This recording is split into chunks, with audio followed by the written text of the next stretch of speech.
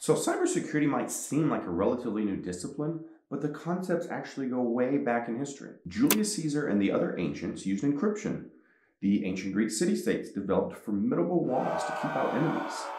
And Romans, that when they created aqueducts, they often used redundancy to ensure the availability of water. To help you understand security, I want to back up in time a little bit, more like a millennium or so. We need to head back in time and across the pond to medieval Europe. By the first millennia, Europeans had developed a living system of small manor houses surrounded by defensive earthworks and palisades. But as roaming marauders and enemy armies pillaged towns, village defense morphed into something much more robust: the castle. These castles were pretty ingenious, with many layers of security.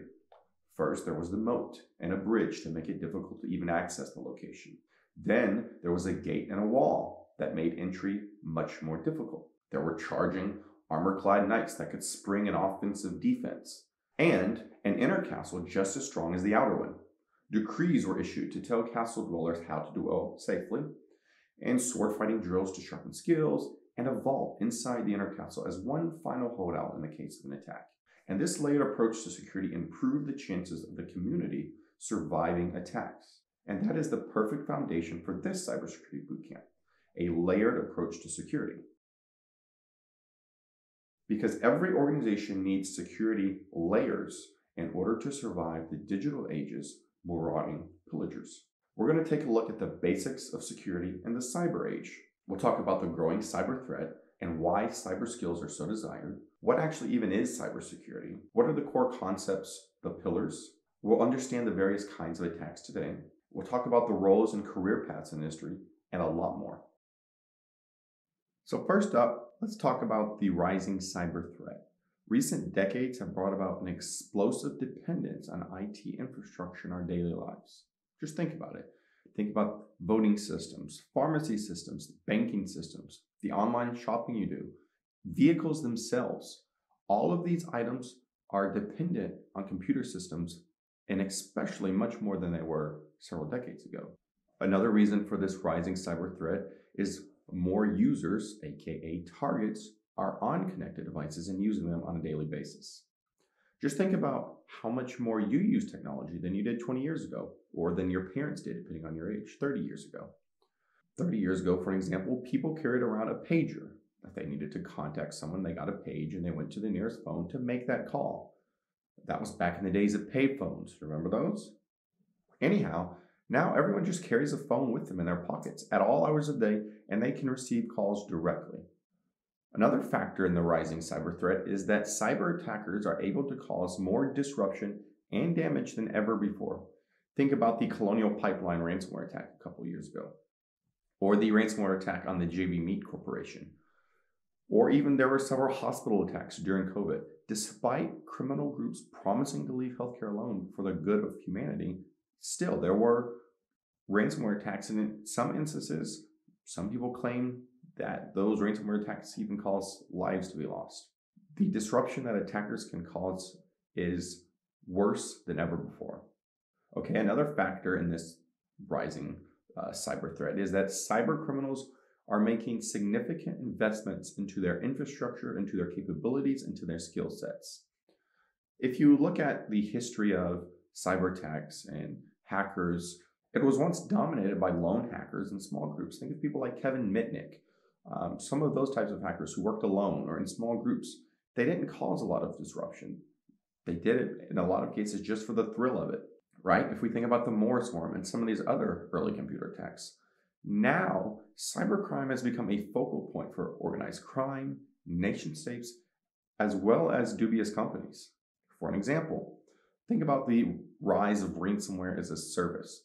There are several groups doing this, Conti, and various other ones where they will provide ransomware infrastructure. Someone else can come along, they find a way to put it onto an organization to effect the ransomware, and they just split the profits with the ransomware as a service gain. There have been recent busts of these in Russia and around the world. All of this goes to show how the underworld and organized crime groups are rallying around cybercrime as a means of financial gain. And finally, there simply aren't enough people to handle all of the work that needs to be done in the cybersecurity space. there is a significant demand for cybersecurity professionals today. Now, what exactly is cybersecurity? What do you think about when the term cybersecurity is tossed around? Hackers, both good or bad. You might think of coding. You might think of complex encryption algorithms, maybe math geniuses, people who are really, really smart. But cybersecurity is actually about assessing threats and mitigating risks. For an example, crossing the street. Depending on where you live, if you walk, drive, etc., you probably cross the street multiple times a day, multiple times a week. And that transaction that you do, you assess threats and you mitigate a risk. What's the threat? There's a threat that a car coming is not going to stop and will hit you, right? So how do you mitigate that threat? You stay on the sidewalk until the car passes. You look both ways. You are mitigating the threat of that car hitting you. Maybe you wear bright clothes or reflective items if you're walking at night. So back to cybersecurity. That all means that by gaining a little knowledge about the cyber threat landscape, what are those threats that actually face organizations? You could get into cybersecurity, aka information security, without being a master coder, without being a hacker, or even a forensic investigator. There are roles in the cybersecurity field for people of all skill sets. So that brings us to the topic of the non-technical roles within the cybersecurity field. And as you can see in the illustration, the cybersecurity field is made up of many domains across a wide range of skill sets, backgrounds, etc.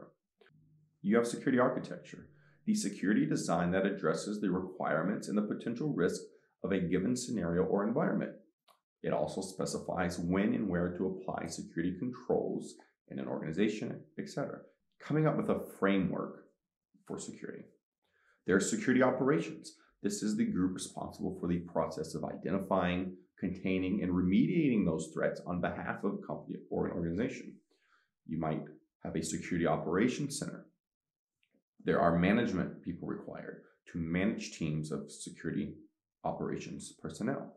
There's governance. Governance is a framework for managing and performing risks, just like we talked about with crossing the street. Governance conducts oversight of compliance and control responsibilities. They define the cyber mission of an organization by mapping the structure, the authority, and the processes to create an effective program. This requires project management. This requires bringing teams and groups together, legal, technical, HR, training employees. There's a lot in this governance domain that does not require technical skills. There's physical security. Protection of personnel, hardware, software, networks, and data from physical actions and events that could cause serious loss or damage. This includes protection from fire, floods, natural disasters, burglary, thefts, vandalism, and even terrorism. These are all things that have to be discussed as part of a cybersecurity program for an organization. There's threat intelligence, the research and analyzation of evidence-based knowledge regarding an existing or emerging menace, an emerging threat. And that can take people with backgrounds from things like government intelligence, people who know languages, who can read different languages to report to an organization. There's the career development domain, training of future cybersecurity professionals, helping them get certifications, helping organize training events. There's the risk assessment domain, analyzing what can go wrong, how likely that is to happen, what the potential consequences are, and how tolerable that risk is so that the organization can figure out what needs to be done to mitigate, transfer, or elsewise deal with that risk. There's user education, teaching users in a company how to protect themselves from cyber attacks by informing them of risk, exploits, external threats, and the skills that are needed to combat common attacks. Are you good teaching? Do you like to teach people? Maybe that's the domain for you. And there's frameworks and standards. Creation of new cybersecurity frameworks and practices for professionals to follow. That is a field within itself, creating these frameworks, updating frameworks to provide to organizations. I've been privileged to work in this domain on a couple occasions, helping some common frameworks revise over various iterations. And it can be very rewarding doing that kind of work. There are many, many pathways that you can take to try to get into cybersecurity.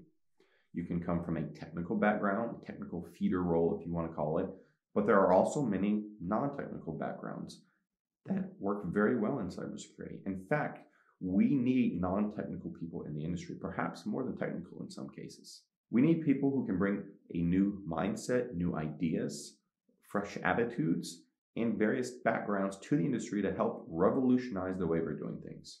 Cybersecurity does not need groupthink. Do you come from a management background?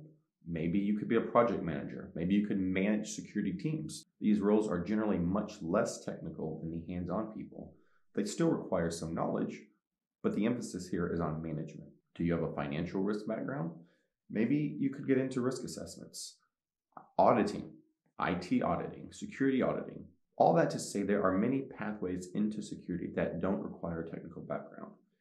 And if you want to improve your chances, there are dozens and dozens of certifications you can get, from the offensive security, the penetration testing and ethical hacking, to security architecture, to security environments, building out secure environments to compliance. There are many, many certifications you can get. So as you can see, you can get into cybersecurity without a technical background, without certifications, without degrees. There are plenty of roles and plenty of pathways into the industry for you. So maybe it's time for you to get into cybersecurity.